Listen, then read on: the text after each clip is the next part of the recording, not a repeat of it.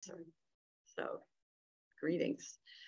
So, my name is Shelley Maestrin. I'm on the board of the Reston Historic Trust, and we're delighted to have you here tonight. We have some really interesting material to present to you this evening. We Americans have been building utopias ever since the Europeans landed on the shores. And our utopias have come in all shapes and sizes, but many of them sort of were riffs or derivatives of the English Garden City movement of the late 19th century, early 20th century, Ebenezer Howard and those that followed after him. Some early models in the United States were Sunnyside Gardens in Queens and Radburn in New Jersey, right across the Hudson River from New York.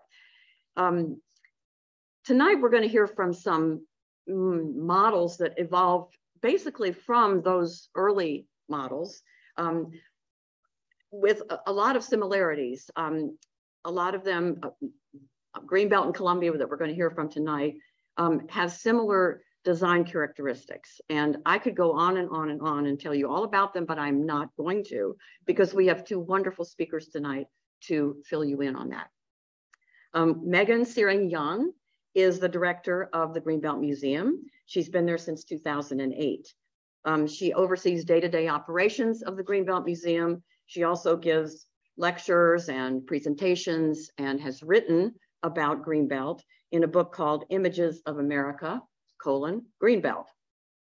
She has a BA in art history and women's studies from Johns Hopkins University and an MA in the history of decorative arts from Cooper Hewitt Smithsonian Institution and Parsons School of Design program.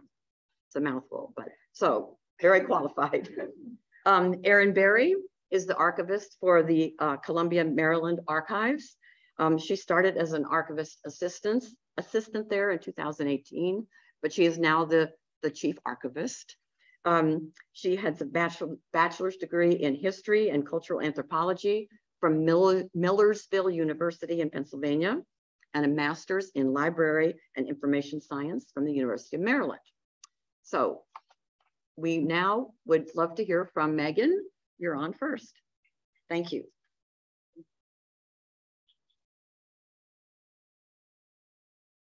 All right, thanks so much for coming out tonight, everyone. Can you hear me? Yes, okay. And a special thank you to Shelley Maestrin and Alex Campbell for, is it on? It is not, or is?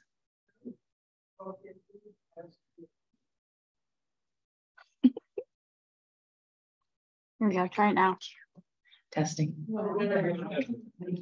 Sorry, I don't have a very loud voice, so.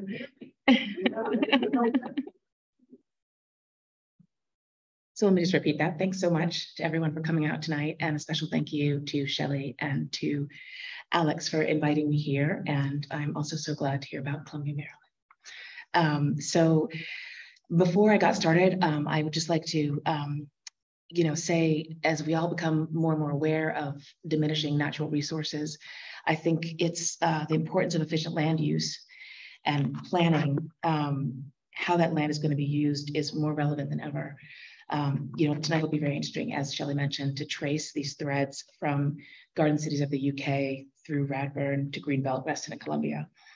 And I'll just go ahead and get started here. And we're looking forward to questions at the end. So please do let us know if you have questions at the end of all our presentations. So Greenbelt was really built for three reasons. It was built by the federal government in 1937 as part of the New Deal under Franklin Delano Roosevelt. Just find my arrow keys. Sorry. It was a relief project. That was one of the reasons it was built. It put people to work who were really struggling to find work, obviously, in the Great Depression. And you can see from the poster there that the resettlement administration was intent on making sure that everyone understood that these were relief projects. They advertised how many laborers they had at the sites and how the various jobs, skills that were being created. And you can see on the other side there, there's a shot of Greenbelt being constructed. I'm sorry, it looks like it's not going. Slides here. Hold on. Let's see. That was moving along, huh? Yeah. It did on my side. Yeah, okay. Let's see.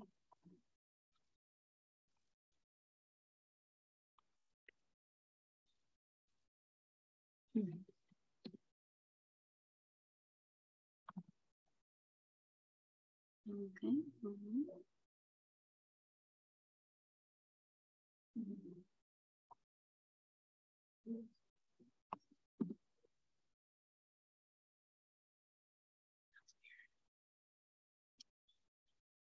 We tested it earlier. No. Hold on. Cheating, cheating.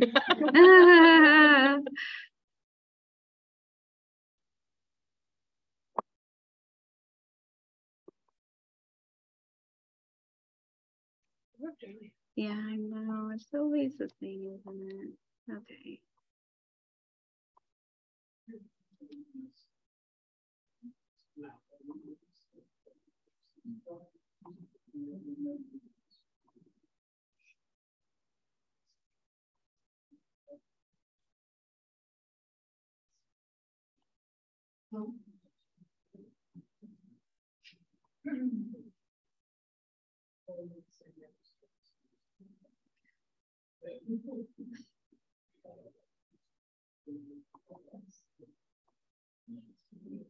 Should I go to the PDF? Oh, there we go. There we go. Okay, thank you. Wait, which one? It's just the arrows at the bottom, is that right? Yeah. Here we go. That's much better. Okay. So just to recap, Greenbelt was built in 1937 as part of the New Deal. It was built under Franklin Delano Roosevelt, and it was really built primarily for three reasons. One was it was a relief project, so it put people to work who desperately needed jobs. Another was that it relieved a housing shortage. Washington, D.C. was one of the areas that there were still jobs to be had. So many people were flocking to the area, but there was a real shortage of adequate homes, particularly for families of low to moderate income. So you can see some of the advertising that the Resettlement Administration did was not very subtle. Greenbelt or gutter, which for your child. So they really were promoting this idea of the garden cities as being of the Greenbelt Towns program, which were garden cities, as being helpful places to raise families. And the third reason, which is the primary one that I'll talk about mostly tonight, was that it was a model of modern town planning. The color image there is the cover of a booklet called Greenbelt Towns. And this really was sort of the Resettlement Administration's manifesto, if you will, for how these towns would function. It justified why they were going to be built. And a page from the inside of the booklet there shows the sort of chaotic city, and then the more calm green space off to the upper right, that is the Greenbelt town. So this is one of the things they were interested in promoting, is kind of educating their audience about what these towns were. The planners were also very upfront, very direct, and they thought that if the suburbs were not planned in this careful way, that the result would be suburban sprawl. And we all know how that turned out. So they were pressing it in that way. There were 3 green towns built. One was in Green Hills, Ohio. One was Greendale, Wisconsin, and the other was supposed to be, there was a 4th one that was supposed to be built in New Jersey that was held up in litigation, and it was never built. You can make it out, but on the one from about Greendale, Wisconsin, you can see they actually use the word cul-de-sac there. So you can see some of these mainstays that would come up in post-war development were started even back in the 30s with this community. The Green Towns program was really the brainchild of Rexford Guy Tugwell. He was appointed by Roosevelt to lead the Resettlement Administration, and he was an economist from Columbia. He was the one that really convinced FDR to take a chance and build these communities. As you can see from the newspaper clipping there, he was a controversial figure, I'll say. Many people didn't think the government should be in the business of building private homes. And he was often called Rex the Red, or the communities were called Tugwell Town or Tugwell's Folly. They were very, very critical of what he was trying to do. He wasn't the best at putting things in layman's terms, and he tended to be fairly intellectual. You can see he's there at the job site in his white suit. He was famous for wearing those, so not the most practical. But you know, he was very dedicated to the idea of these communities, and really was intent on them being not just places for families to live healthfully, but also places that could be populated with cooperative businesses. He saw that as the middle way. So sort of in the space between socialism and capitalism, he thought that cooperatives would be the answer to that. You all are familiar with cooperatives, but the definition we use at Greenbelt is a business that's owned and operated by the people who use or benefit from its services. So it really is quite a different kind of approach to business. And there are still, I think, 7 to 8 cooperatives still functioning in Greenbelt today.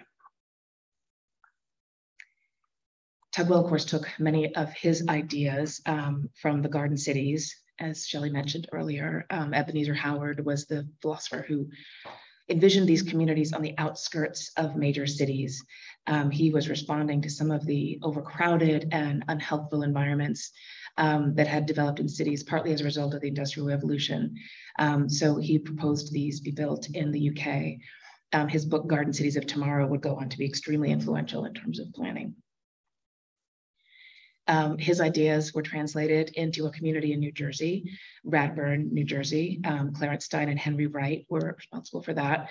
And you can see in the image, on the color image there, these sort of little groupings of houses, and the main road there is in the center, but not actually flowing in and around the houses. So this whole idea was something that was developed in Radburn that we'll see again in Greenbelt, and I'm sure in here and in Columbia as well. Some of the other features were the idea of super blocks. So they would take let me go back here. They would take a regular city block and sort of blow it up into a larger block that had the effect of pushing the roads to the outskirts. And then the sidewalks that normally would line city blocks were transferred into a system of walkways and pathways that would wind throughout the community. And I have some pictures of that coming up. Another influence was European housing that was being built for workers. Following the destruction of World War I, many areas in Europe needed to rebuild, and they needed to build adequate housing for people also of low to moderate income. So you can see that's another page from the Resettlement Administration booklet. And the little houses there show the number of homes being built with state aid. So you can see the tiniest little house is what's happening in the USA. So, keep in mind, this is long before there was a public housing department or really any kind of more robust response to public housing. On the other side, there's a photograph of completed Greenbelt housing. And you can see with the flat roofs and the sort of modernist feeling of that, you can see some of that European influence. Some people would call it a Bauhaus inspired or modernist or international style. Greenbelters themselves called it functionalist, which are kind of like, they were like no fancy finishes, just very sort of straight functional homes. They built 2 kinds of houses. One were the flat roof kinds that I just showed. And then this was a peaked roof home with slate roof made out of a brick veneer. So this looks more like what domestic architecture in the US would have looked like at the time, rather than the flat roofed houses. We're not entirely sure why they built both kinds. Some historians think that because they were teaching their workers new skills, the flat roofed houses were built with cinder blocks, which is a relatively new building material. Other people think that maybe it was a compromise because the flat roofed homes just looked too modernist, too sort of unlike what was being built here in the US. So they compromised by building some with peaked roofs. Here's an image showing what I was talking about with the super block, groupings of houses that were called courts, an interior park, and the homes were flipped the same as they were in Radburn. So there's actually a service side and a garden side. And you can see how they took a regular city block. The color image there is a map of Greenbelt that's included in that booklet. They took a regular city block and sort of made it more of an organic shape, pushed the roads to the outskirts, replaced it with the pathways, and that kept everyone safe and kept the vehicle traffic away from pedestrian traffic. Here's an aerial view where you can also see those blocks and the courts, the groups of housing. There were groups of 2, 4, 6, and 8 houses altogether. Some of this idea came from a sociologist named Clarence Perry, who talked about the neighborhood unit, and that was groupings of houses along with an area for stores and schools and playgrounds and areas like that to make up each of these sort of neighborhood blocks. This image shows the garden side, where the woman's watering her yard. And then the other side is the service side.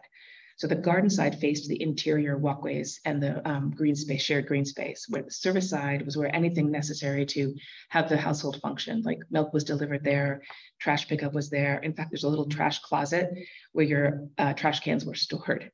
So if you think about overcrowding in the cities, with laundry hanging everywhere in the streets and children playing in the gutter and trash cans everywhere, Greenbelt was the antidote to that. This was the sort of response to that. Everything had a place, everything was ordered.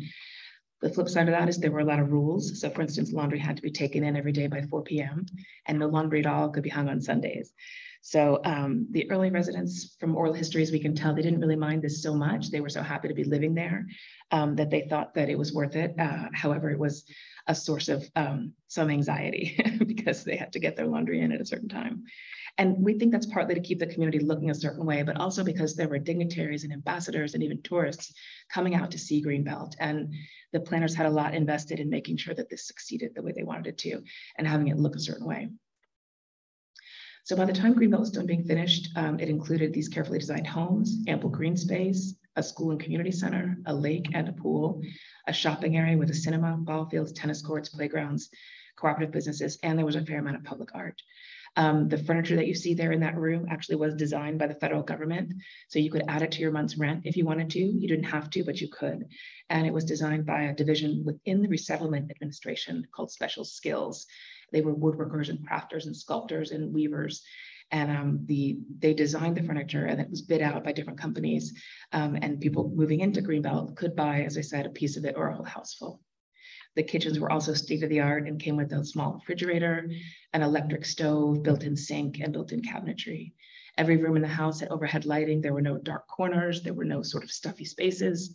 And it became, the people that moved in talk about it being really transformative when they did arrive.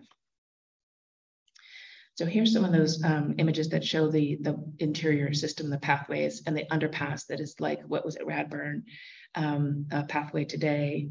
And also these interior spaces were great for playgrounds. So there were 13 small playgrounds built throughout Greenbelt and 3 large scale ones. Some historians think it really was designed with children in mind. The Greenbelt Center there has a large scale sculpture that was by a New Deal artist named Lenore Thomas Strauss. And the school was not just a school, but also, in fact, in the records, in the plans, you can see that it's called the Greenbelt School. It's called Center School and Community Building. The planners always envisioned that that would be the place for adults to have classes and meetings at night. There were no churches in the community, so they needed spaces where people could meet. And then there was a pool also. The cooperative store is still in Greenbelt, still operating. It's gone through a couple different incarnations, but it is still there. And you can become a member. You don't have to be a member to shop there, but you can. And you'll get a rebate back at the end of the year if there's a profit made. One of the real tragedies of Greenbelt is that only white families could apply to live in the community. It was built by a workforce that was both white workers and African-American workers. But because of the deep segregation in Prince George's County, Black families could not apply to live in Greenbelt. There was a box that you had to check for race on the application form. The early plans for Greenbelt did include a section of the land that was purchased that was going to be for African-American families to use, that was going to be called the Rossville Rural Development. That didn't happen. It was too controversial and it was jettisoned very early on. In some accounts, the planners refer to 2 other communities in the Mid-Atlantic region that were built for Black families. One is Langston Terrace Dwellings in DC, and the other is Aberdeen Gardens in Newport News, Virginia. The folks at Aberdeen Gardens have just completed I think a long form documentary. So keep a lookout for that. It's a fascinating place. Both of those places were designed by prominent African-American architect Hilliard Robinson. And Aberdeen Gardens, actually, everyone involved in the project, from the laborers to the planners to the administrators, they were all African-Americans. So to get into Greenbelt, it was really quite an intense process. The selection committee would come to your home. They would do an interview with you and potentially with your husband. And they wanted to see what kind of housekeeper the wife was. They were looking for families who were educated, or the parents had some education and who would be willing to really live in this sort of new experimental way, and to roll up their sleeves and form all the committees and clubs and all the things that you need to have a functioning community. It was integrated in terms of religion. So there were 63% Protestant, 30% Catholic, and 7% Jewish. That's what they were aiming for. And we think they pretty much hit that mark. There were over 5,000 applicants for the 888 homes. So it was really quite a feat to even get into the community. And the average age of the residents was about 28. So it's a very young group. The birth rate was actually triple the national average once everyone got there. So there were lots of jokes about that, about there being something in the water or, but you know, looking back on it, I think it's largely because the families or young families felt comfortable to either begin having children or to add to their family numbers. So they really were looking for these sort of idealized young families, often with young children, where the mother would be at home with the children, the father would be working outside of the home. Sometimes you'll hear that was a law in Greenbelt. It wasn't really a law, but it was one of the things that was sort of an expectation. But a lot of the women had their own separate economy. You know, they were doing hair in their living rooms. They gave piano lessons. They took in sewing. They took in laundry. So they were working, just not necessarily outside of the home, in addition to other household duties. In 1941-42, there was a dire need for housing for wartime workers. So the government took some of the land that was there at Greenbelt and put up World War II housing. It was hastily built and was not nearly as fully realized as the rest of Greenbelt. You can see that red circle there is where it was added on. And the close-up there shows how it lacked the system of inner walkways and pathways. So exactly what Greenbelt was trying to avoid happened here, which was children playing in those parking lot areas. Early on, a little girl was actually struck by a truck. And this section of town was one of the ones that Clarence Stein wrote a book that just really lambasted this section of Greenbelt. He said it was kind of an abomination. Didn't understand why they hadn't been able to do it, the plan the way it was supposed to be, but it was because they were building too quickly. In 1952, the government actually sold the communities. In Greenbelt, it went into single ownership, into a cooperative. This is a photograph of everyone signing the papers to take it on. Originally, it was veterans housing, but then they opened it up to everyone. The challenge was they had to market it to people who've been living with relatively low rents, basically paying the government their rent, and they had to convince them to purchase some of these homes. So many people didn't want to do that and left, but over time, the cooperative has grown and it has become very well established. So it still owns most of the original homes today. Greenbelt continued to be segregated all the way up into the 60s. There was a Fair Housing Committee active in 1963, but that group was really sort of an odd mix of people who were progressive and wanted to live in a community that was not segregated, alongside people who were just worried that their housing price was going to go down if Black families moved in. So it was a complicated kind of group and time in Greenbelt, but the people that were the most dedicated really did fight to integrate. And we were able to track down one of the first families that moved into Greenbelt. And there's an interview with, her name is Angie Williams, and she gave us an interview about moving into Greenbelt at this time period. And it's really fascinating. They moved in 67. So they're one of the first families to move into the center of town. Greenbelt's continued to grow over the years. There's been lots of infill developments. These are advertising Charlestown Village and Lakeside North, two big communities that were built in the 60s. You can see both are trying to emphasize this sort of, you call it country life, or the combination of town and country, which was what the original Greenbelt plan was trying to do. And now here is a photo of the co-op. The co-op still owns all the original housing. And they're very upfront about it. They say co-op living is not necessarily for everyone. The community is owned collectively, and each, you don't own the bricks and mortar of your home, you earn the perpetual right to live in your home. So all of the decisions that are made collectively, and there's a lot of meetings, and a lot of citizen involvement. These are just some slides of images of what we do at the museum. The museum was founded in 1987 when the community was 50 years old. We're now 35 years old, and we do have one of the original homes that we do tours. We give walking tours. We have kids programs. We do lectures. We have exhibits. We do talks like this. We have a website, lots of information on it, and that plus more. So we're excited because we're coming up on raising money for the home that's next door to the museum house. That's going to be a visitor center. It is right now, it has been a residence. It was residence for, I think, 60 years. And so we're trying to transform it into everything we need it to be for a visitor center. So we invite you to all come and visit us and have a look. We used to be open every Sunday. We had to scale that back post-pandemic, but you can get tickets on Eventbrite if you just search for us. So thank you very much. Sort of a whirlwind tour, but.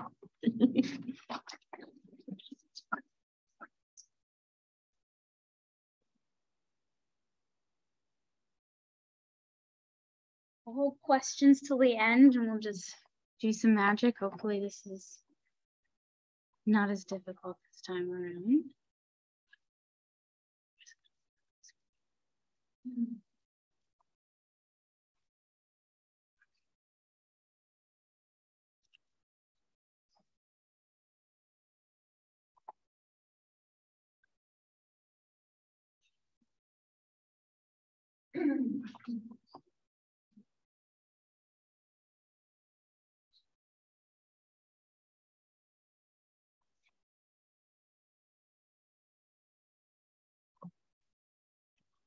Okay, there we go. Hello, everyone. Can you hear me okay? Okay, great. No? Can you hear me now? Yes. Okay, great. Yeah, fine. Okay. Hello. Just again, my name is Erin Berry. So I am the archivist as well as the manager of the Columbia, Maryland Archives. Okay. So this is my short spiel that I give for every presentation. So the Columbia, Maryland Archives is the primary resource on the history and planning of Columbia, as well as its visionary founder, James Rouse. So we are also a community archive. So we preserve, organize, and provide access to information about the community of Columbia. So saying that, I am not a historian, I am an archivist. I only say that because my job is to provide information. I do not interpret history. So when I do these, I just want you to not take this as the word of law. I want you to explore and to think about this yourself. So that's why I get that little spiel. So whenever you're talking about Columbia, you have to talk about James Rouse. He was the founder of Columbia. So James Rouse was born in April 26th of 1914, which is actually the same year that Robert Simmons, the developer of Reston, was also born, which I thought was really interesting. So he was the youngest of 4 siblings, and he grew up in Easton, Maryland. And I mention this because Easton was a very important part of Rouse's, how he grew up and the man that he became. It showed him what community, what a small community, what that brought to people. Another, for me, my personal taking of James Rouse's life, a very important event that I think is, wow, okay. So he was actually orphaned when he was 16, him and his siblings. And so his siblings, he was very lucky, his older siblings took care of him essentially. And it was also around the Great Depression. So one of his older siblings was married, and her husband was stationed in Hawaii. So he actually went to the University of Hawaii for about a year. And there he actually experienced diversity. Easton, Maryland is not diverse, and it was not diverse then. So he actually learned empathy, I think, from going to this campus. And I think that that was really important as he grew up and became a developer. So he actually started developing shopping centers. That's how he got into it. He was actually a mortgage broker before that. And the first shopping center was actually in 1949 in Baltimore called Mondawmin Shopping Center, which is still around. And then from there, he started developing into residential areas. So going back to Columbia. So Columbia's in Howard County, Maryland. In the beginning, around 1963 is when it started. all of a sudden someone started buying up all of this land. There was all these LLCs just buying land. No one knew who owned these LLCs. No one knew why they were buying this land. But within a 9-month period, there were 140 separate land purchases of about 14,000 acres. And then in October of 1963, that's when the Rouse Company, James Rouse and his team, stated that it was him that was buying all of this land and they were going to make a city. And the reason that it was so secretive was because he had to keep the prices low. He only had so much money and he was a businessman. This was a business decision. So he had to make sure that the sales could be done. And also back then there wasn't the internet. You couldn't just look up who owned these LLCs. So no one knew that it was James Rouse, not even the man who was helping him purchase this land, the realtor. And also the reason that they decided to do Howard County was because of the location. It's in between Baltimore and Washington. James Rouse and his team saw that there would be the dreaded urban sprawl into this area. So they thought that it would be the best location to develop a city, a new town, with the Garden City concepts. But one thing that I personally really appreciate about James Rouse is that he knew that he didn't understand everything. And I think that that was one of his strengths. He was good at hiring people who knew things that he didn't, and he didn't have to, and he was willing to just let them do their thing. So when they purchased the land, they announced it, they were like, wow, we don't know what people need. We're making the city for people. What do they actually need? So they decided to do, decided to form what they called the work group. This was also in 1963, and this was a 6-month period of interdisciplinary meetings with different experts in the areas of education, recreation, sociology, transportation, religion, and then as well as architects and engineers. And they just weighed in on their areas of expertise, made various reports, and we're like, this is what we think would be best for a city within these areas, and this is what you should provide. Because James Rouse, the thing that he really preached was that a city should be for the people. It should be for their amenities and their things. He was very much within his field of urban design. He was constantly doing, like, this man didn't sleep. Like, there are books about his life and they're like, yes, he had insomnia. He did not sleep, he worked. So he would do so many things within urban design, and always he was saying, we need to look into what people actually need. If you're designing these places, you need to do it for the people, not just because it looks pretty. So this is a photo of the work group, which was in November. This photo, I believe this was one of the first ones in 1964.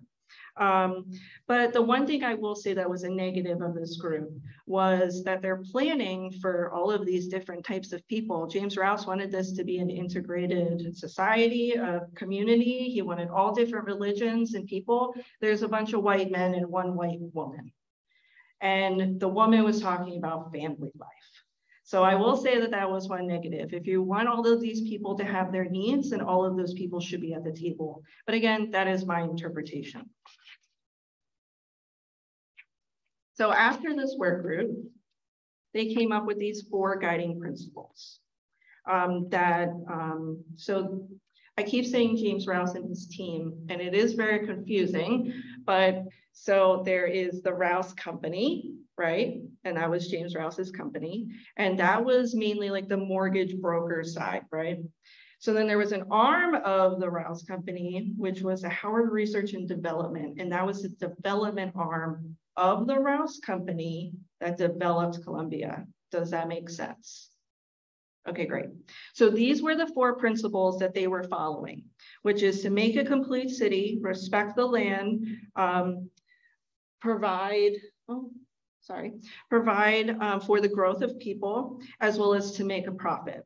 And they just kept following those, and those 4 principles are still talked about and mentioned within Howard Hughes, which is the developer of Columbia now, as well as Columbia Association, which is the like homeowners association of Columbia. So they bought all this land, they talked in a group, they have their principles. Now what are they going to do? Now they have to get those zoning rights, as well as design it.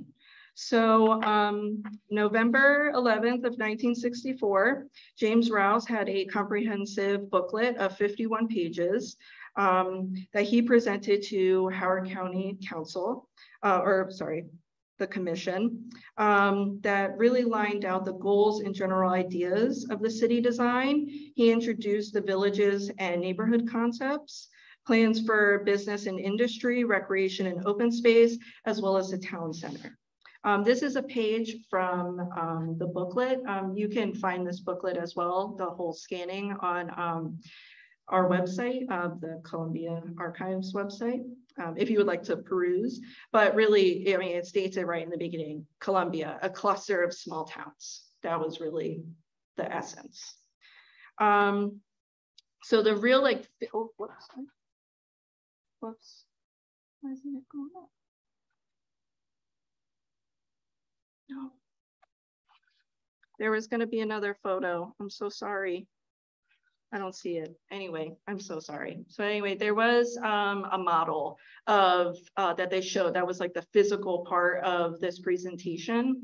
And it was literally like a huge table. And it was just a model of the city. And really he showcased the town center. That's what he was really showing to these commissioners, to be like, this is what it's gonna look like. This is what we're planning. Please give us the zoning rights. And he did get the Newtown zoning in June of 1965. And then the construction started in June of 1966. And the birthday of Columbia is in June of 1967, which was during the dedication of the first village, which was Wild Lake. Yeah, I'm so sorry. I had some other diagrams to showcase what the village and the neighborhood concept, but just think of like big circles. And that's really what it was. It was just like these, I know that Reston uses the jargon of clusters. So it kind of was like that, clusters. So villages and they had neighborhoods in it. Each neighborhood has a village center. And I know I was looking at some advertisements of Reston in the beginning, and I thought it was really interesting that they used village center as like the physical, literal like center of the village. In Columbia, we use village center as a shopping center, essentially. It's someplace that you go with like grocery stores and things. And it seems that Reston sort of started using that jargon later to refer to their village center. So I just thought that was really interesting. Pardon? Oh, yes. Okay, so Columbia today. So it's an unincorporated community, so it's not a incorporated city. The population from the 2020 census is 104,000 people. There are 10 villages, and the 10th village is the town center. The first village was Wild Lake, which was incorporated in 1967. And the last village was River Hill in 1990. There are 9 village centers, 15 neighborhood centers. There are 23 outdoor and 5 indoor pools. We do love our pools. There is an ice rink, a sports park, a skateboard park, 3 athletic clubs, 3 man-made lakes. There are 8 high schools that serve at least some part of Columbia. And there are 94 miles of pathways. But I just really wanted to showcase these photos. These are all photos from our wonderful volunteer, Ron Fazorzak. He has our largest collection of photographs. That man takes photographs of everything, and I appreciate it. But I really wanted to showcase what Columbia looked like today. These are all photos from 2019 to 2022. And I just think that it's nice to see what the community uses this space for, because that's really what matters, is the community. So a little bit about Reston and Columbia.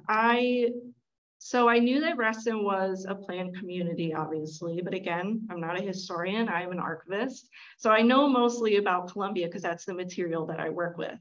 And I really wanted to see how much James Rouse and Robert Simmons talked to each other. And also just like general understanding. So yes, Reston was first. They started in 1964, and then 2 years later, it was Columbia in 1966. So it was very close together. And like I said, 1964 was a magical year. That's when James Rouse started buying the land. It was showcasing the land and getting his zoning rights. Some similarities of Reston and Columbia that just what I have noticed are these towns and village concepts, that the village centers are the areas of retail, these concepts of respecting the land, having housing for all, and also the concept of having an integrated city. I thought that was wonderful that that was part of the planning of Reston as well, especially in some place like Virginia during that time. It was very hard even in Maryland during that time. Howard County was very segregated and not happy about that. The amenities and leisure concept, having, being able to work and play in the same area, having golf courses and pools and arts, as well as man-made lakes, which I just thought was a fun fact that both places have it. But really the difference that I really saw was just really the terms that they used in order to sell both places, which I thought was really interesting. And again, that's just what I noticed. So I was also looking to see, so one of our largest collections at the archives is actually James Rouse's papers. So I was like, you know what, I'm just gonna dig through and see what he had about Reston. And again, like I said, James Rouse and Robert Simmons talked to each other. So this is correspondence from 1961. And this is a letter from James Rouse to Robert Simmons. And he said, hey, I would love to help you with Reston. We got Rouse Company, we're a mortgage broker. We could maybe help you out with some money. We could figure this out together. Why don't we? So that never came to fruition. But they did talk to each other, and they were both still friendly with each other, even though that didn't work out, because in 1963-64, Robert Simmons found out that James Rouse was buying all this land for Columbia. So he was like, how could you help me when you got all that going on? And so that's why they ended up not doing that together in Reston.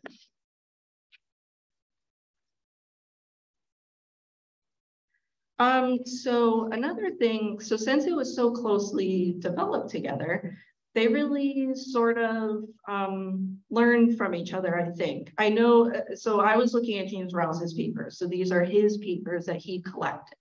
So I'm really looking from his point of view. And he was trying to learn about the positives and the negatives that were happening in Reston as he was doing Columbia. So this first correspondence, was to James Rouse from his employee, William Finley, in 1964. And these were Finley's reactions to coming to Reston. He says, their sales building is too jazzy, artwork too abstract, not comfortable for potential home and lot buyers. And I thought that was really interesting, because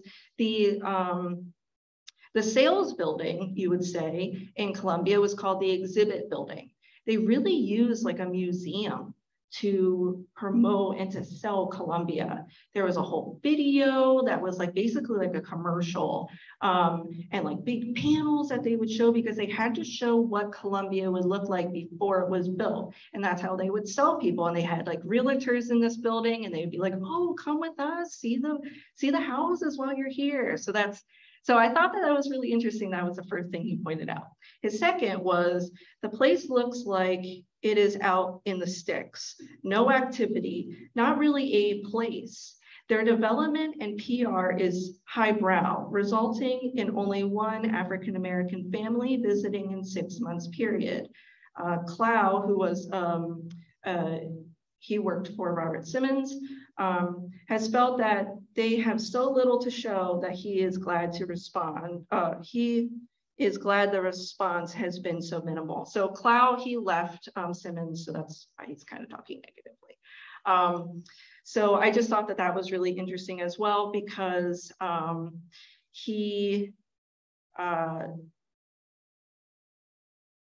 my apologies, I lost what I was saying. So James Rouse really wanted to have multiple different types of housing, as well as income-based housing for different types of families and all economics. So I think that that's also why Finley kind of pointed that out, because that was something that was really important to them. So this second is correspondence to James Rouse from his brother, Willard Rouse, who was his older brother, his right-hand man. He worked for James. Like, they were very tight, and they seemed like they had a very good relationship. So Willard was saying, I suggested that we learn, study, listen, study, and learn from Reston's mistakes. You replied, James replied, how would you like to approach it? So they really were trying to learn. And I just think it's interesting, like back then, again, I'm looking at my perspective. You know, there wasn't the internet. They were talking and sharing ideas and learning from each other, and they were in the same field. Of course they talked to each other, but it was just through the mail. Yeah, it took a little bit of time, but of course they did. And they were, I mean, I just drove from Columbia to here. It's not like it's that hard. Of course they visited each other, but I just never really thought about it until I started looking at it.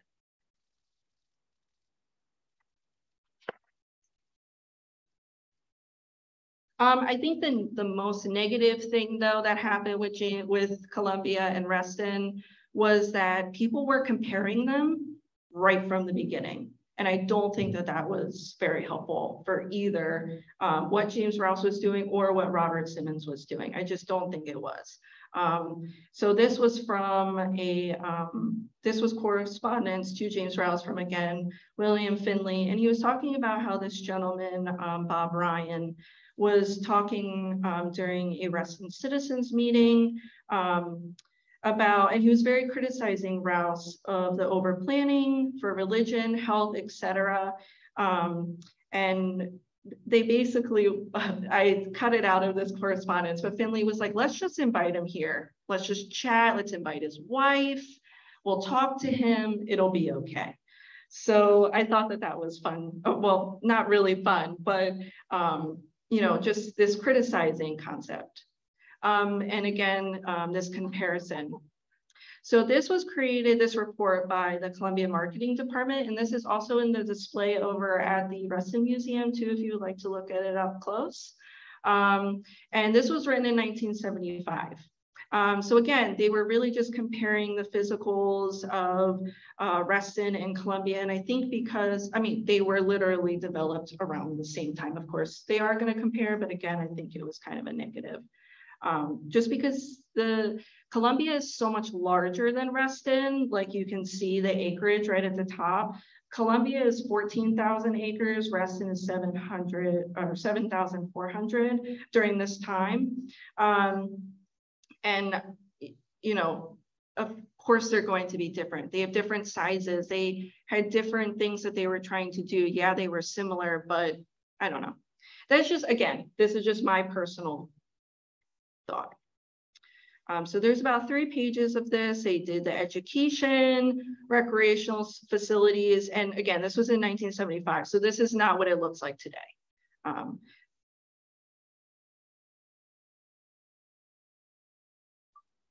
Business and industry, and then the sources at the bottom.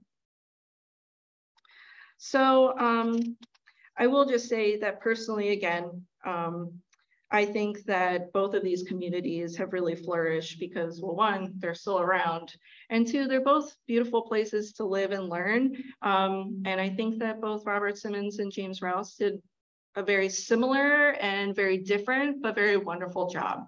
So again, thank you so much for having me here and for the museum for inviting me. And I think we'll be ready for questions as well.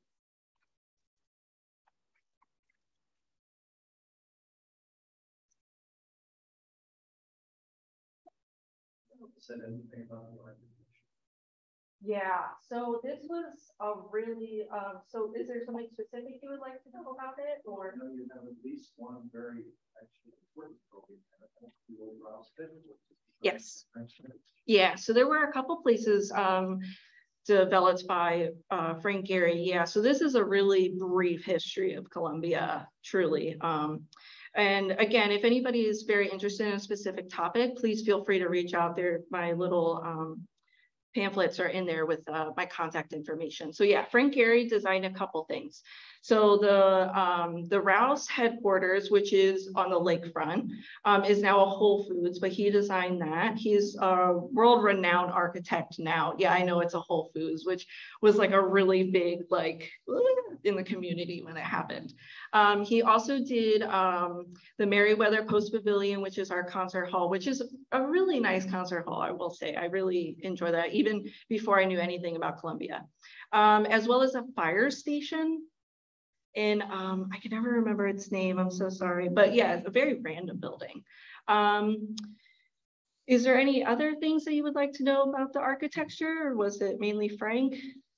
Just that in particular. Yeah. It is an early work of his. Yes. All things considered, it's really quite nice. Yeah, I think so too. Yeah, so it was very much early in his career, and I think they look very different from his work as he was going on. But it is very just the amount of artists and builders and things that came to Columbia. I mean, just a vast amount. Even with our homes, just so many builders would buy lots and make so many vast different types of single family homes, condos, townhouses, and we have a vast collection of that. So if you're ever interested in looking at some fun advertisements for different houses, please let me know. Yes. Yes. Is the Rouse company still involved? If not, how did they transition it to whoever's? That's a great question. So, so the way that they transitioned the land, the plan was always that the Rouse company would take it. So they got it. HRD, Howard Research and Development, developed it. And then they transferred all the land to the Columbia Association. Columbia Association, so I'm going to describe it wrong, but here's why. It basically is like a local government, but it's not. It's a homeowners association, and they look after all of the land. They provide all of like a bunch of leisure activities, pools, gyms, different stuff like that. I actually work for Columbia Association, so there's a lot of community services. But they aren't a government. I just say that because that was kind of Rouse's thoughts. He wanted something that would provide for the people that wasn't the county government. So once the land was done, that the developers were done with the land, they gave it to Columbia Association. The Rouse company is no longer around, from what I understand. I could be wrong. So it's now Howard Hughes. So I'm always confused because there's so many names, but from what I understand, Howard Research and Development became Howard Hughes. They are still developing Columbia as well as Howard County. But CA, or Columbia Association, maintains the land that they own that was originally bought by the Rouse company. Did you follow that? Yeah, so just as an example, yes. The Columbia Association made the decision about Whole Foods moving into that building. I don't know who made. In any way? I do not know, so I don't even want to answer that because I just don't know. Yeah, sorry, but I can always look that up for you. Anybody else? Yes. Yeah, you mentioned there were like 9 centers or circles for anyone. Yes. I feel like you didn't have a plot plan because I'm finding visual. I know, I'm so sorry. One of those circle centers was the kind of town center, kind of where people would gather and would occur. Were the other circles, did they have centers? Yes. What were their centers like? So there are, so within the village, I wish I could pull it up for you. I'm so sorry. So within the, okay. So think of Columbia, it's kind of like a triangle. So there are circles within it. Those are the villages. Then there's circles within those circles. Those are the neighborhoods. And then there's a tiny circle that is the village center. And those village centers have shops, a lot of grocery stores in the beginning. Right now they're trying to make one of the village centers of Long Beach more of like an art facility. So they have like an art center. They have this place called the Doodle Nest. It's really cool. A bunch of galleries. You find that they're competing against each other. We have a difficulty. Right. It's sort of passed over in favor of the town center. And it seems like the money wants to go there. And we're kind of like an afterthought. Right. So do you have a similar situation there with the different circles? So I can't really speak of that again because I just don't know. But there are vastly different. So the neighborhood centers were made for the people that live within those specific villages. So they were supposed to have their amenities and also be able to be walkable. That's why there's all those paths. So the town center, I would picture more of like a main street, I would call it. Their restaurants are different than the neighborhood center restaurants. Do they compete with each other? Probably. A lot of the grocery stores have left. There's been a lot of turnover. That's why they're trying to make the Long Beach Village Center more of like an art facility because it was failing very heavily, pretty heavily. And so that's why they were trying to redesign it. But again, I don't take my word for law. It used to be a shopping center, then the first mall. Right. The very first mall in 64. And they killed that. Right. And they tried to hang on to that shopping center ideal instead of finding an alternative. Okay.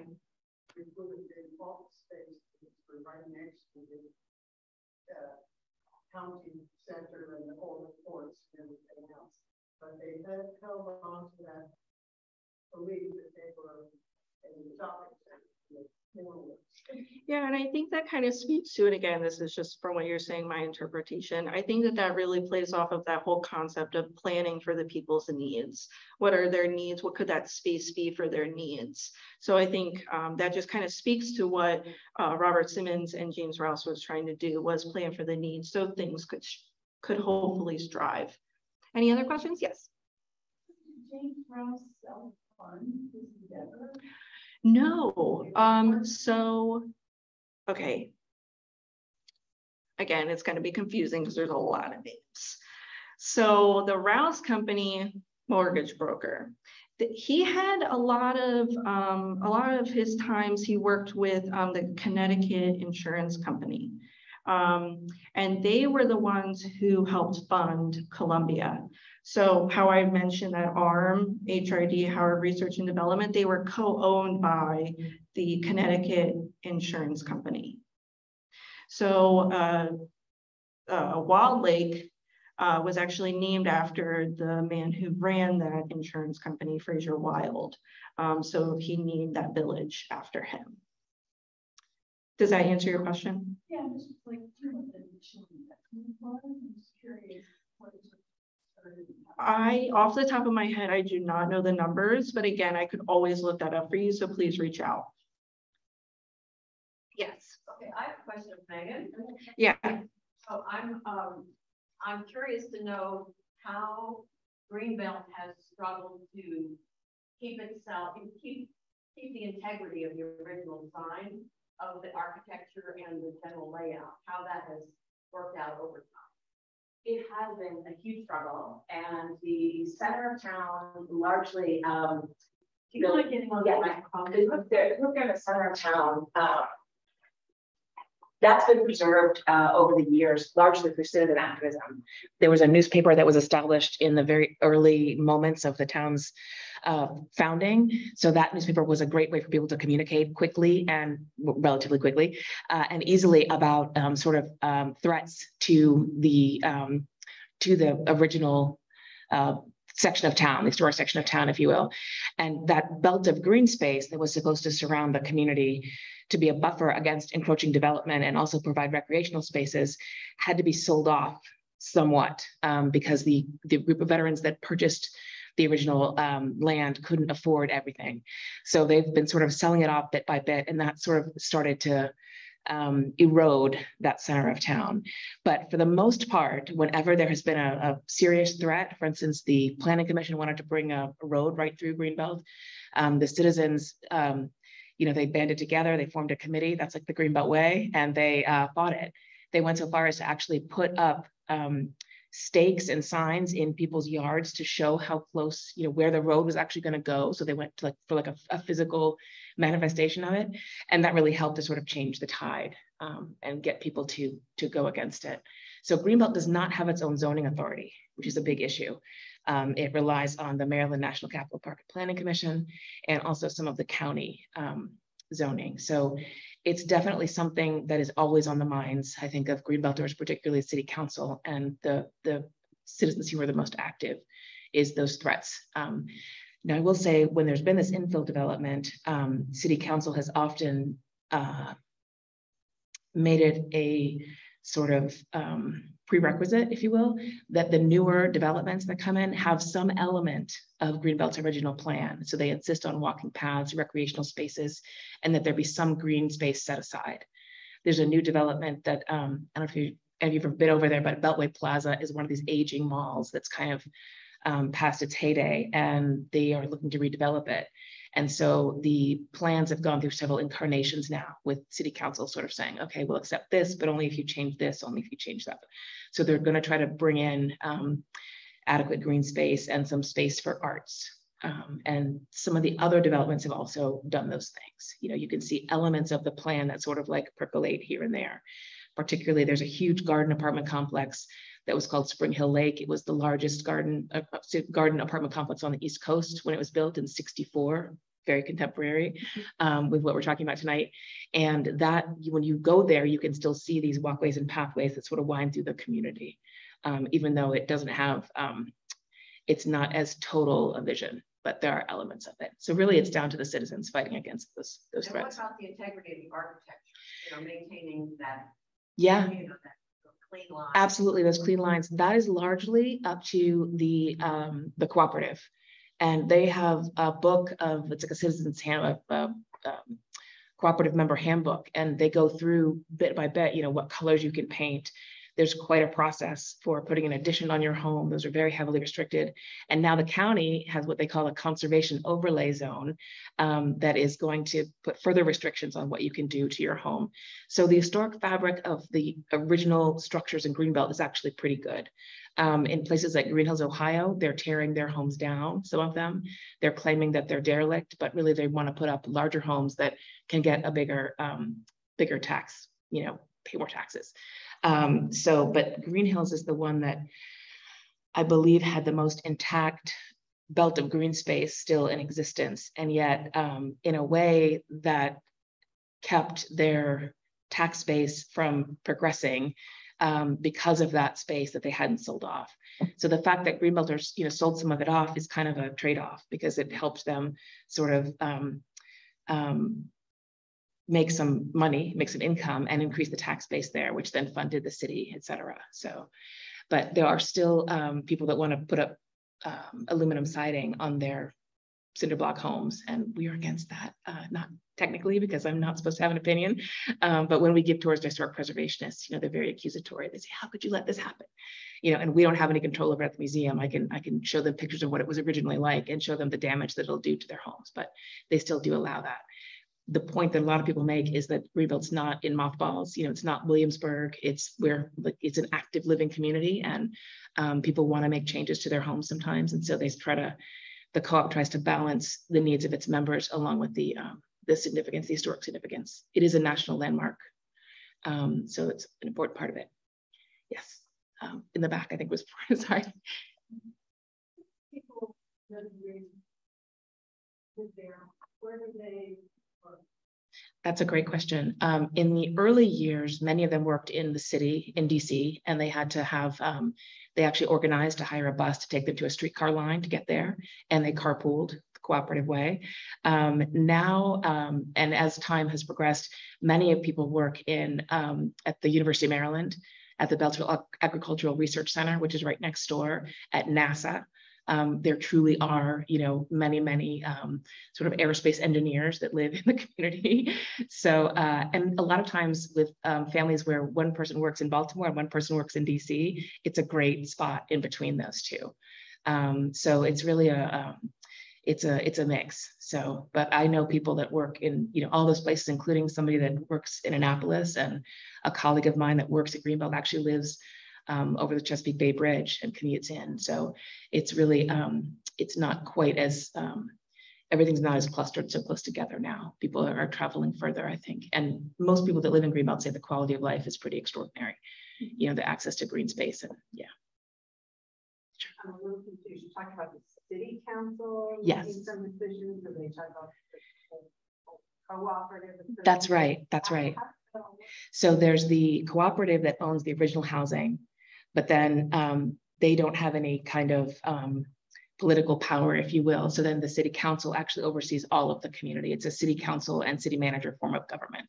So Greenbelt has grown extensively beyond just this one little historic area. So it's about 6 square miles, about 3,800 acres. And so there's lots of development that's come along since then. But the Greenbelt City Council does not have its own zoning authority. So that's at the county level. Does that make sense? No. So the Greenbelt is like an area of, yes, exactly. It's a section of town. Yeah, it's the exactly. It's called Old Greenbelt or Historic Greenbelt or Original Greenbelt. But there's much more development that's encroached all around it, including the sprawl that the planners warned would happen. It's there. It's all called Greenbelt. The whole thing is Greenbelt, but the original, yeah, mostly historic Greenbelt or Old Greenbelt. Yeah, we sort of use both of those interchangeably, but it is quite confusing. So, yes. Is it an incorporated city or just a community? It is an incorporated city. Yeah, it got its charter in 1936 in June. So we celebrate Greenbelt Day weekend, which is a strange combination of words, but that's when the community got its charter. So yes. Well, so you mentioned the population of Greenbelt, I guess greater Greenbelt. Yeah. It's about 24,000. That's correct. But the original development. More like, yeah, it was 888 homes, so it was more like 2,500 to 3,000, I believe. Yeah, so it started off pretty small. Yeah, and then 1,000 more homes were added at wartime, which caused everybody great anxiety because it was going to be such a stress on the city services. They had so many kids at the elementary school that they ran them in shifts, so they had to build another school. Yeah, there's a lot from the wartime era that people still, a lot of oral histories talk about that as a challenging time. So do they, those houses they do actually, and it's something that it's an interesting point because the homes, when they were built by the federal government, by the land under the auspices of the Lanham Act in 41-42, the community was told they were going to be temporary houses just for wartime workers, and they'd be torn down like so many, communities, so many, I should say, temporary communities in wartime. However, they're still there, and they are part of the cooperative. They are some people think they're not quite as well built as the original homes. They were built more quickly. However, you can do more with the interiors. If you've got a brick or block, you have a brick or block. So in the end, actually, in terms of heating and cooling these spaces, having they call them frame homes, is a little bit, you have a little bit of an advantage there.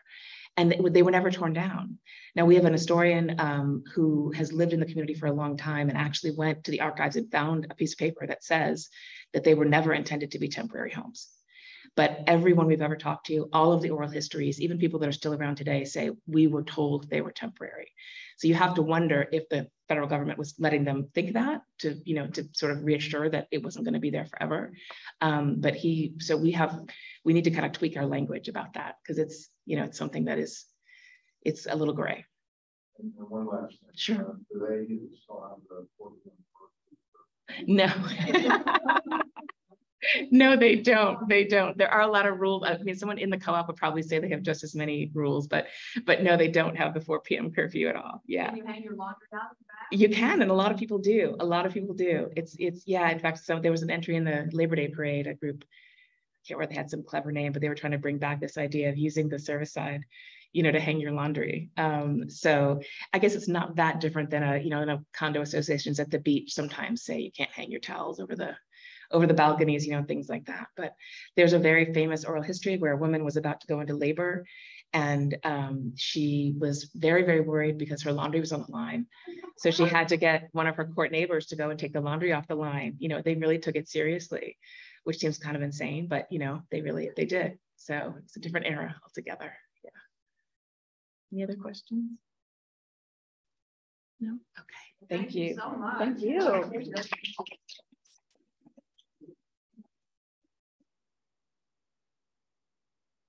Before everybody departs, just want to say thank you again. Thank you to Erin and Megan for making the trip down here and doing this for us.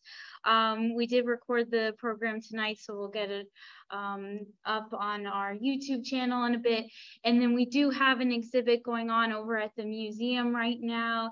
Erin and Megan helped put it together. And we have some artifacts from our archives as well that talk about Greenbelt and Columbia. So we'll have that up through the end of October. So I hope you all can make it over there and see that. So thank you all for coming out tonight. Thank you. And I'll get you guys your, before I take them with me unintentionally. I'm so sorry. Maybe I didn't save it right. No.